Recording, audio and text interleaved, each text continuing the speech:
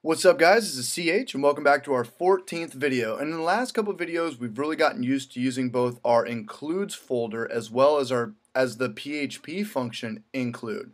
So in this video I just want to clean up both our content.php page as well as our faculty.php page, just to make our website more consistent, because we know what's going on, but what if somebody else was to work on our site? Because for our faculty.php page, we included our footer down here, but we still have our header information up here, or our head tags and our opening HTML tags.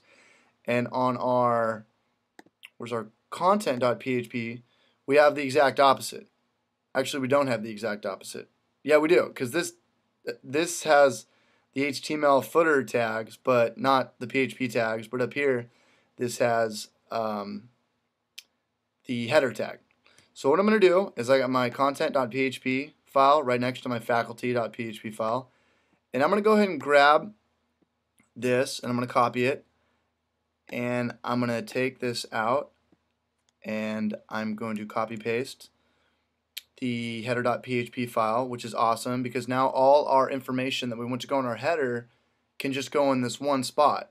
Like if we want to have JavaScript or we want to source in more CSS pages, well, what we would do is we would just go to, where's our root folder, our includes folder, and we'd open up our header.php folder, and yeah, we could put anything else we wanted here. If we wanted to add, again, more JavaScript, or if we want to add like our Google Analytics or more CSS pages, we could keep it all in this one spot now, which is perfect. And do I need to save this?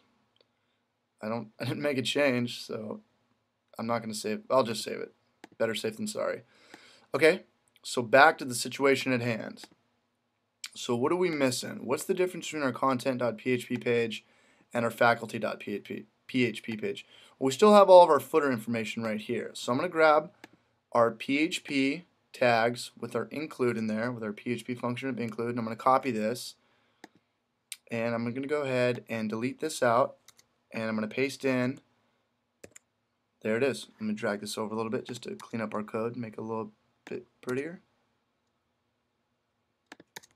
Okay, so that's it. We didn't really learn anything in this video. We just kind of organized it, and I think a big difference between what separates good programmers from great programmers, I think it's just organization. I mean, knowing where to source your stuff and have good looking code, because in the event that you ever need somebody to work on it for you or somebody needs to chime in, it would just take a lot less time if you had everything organized. So both web pages on our website are on the same exact page right now. We have our PHP that has the PHP function. It's going to include, that's going to source in our header.php page in our includes folder, as well as our footer.php folder.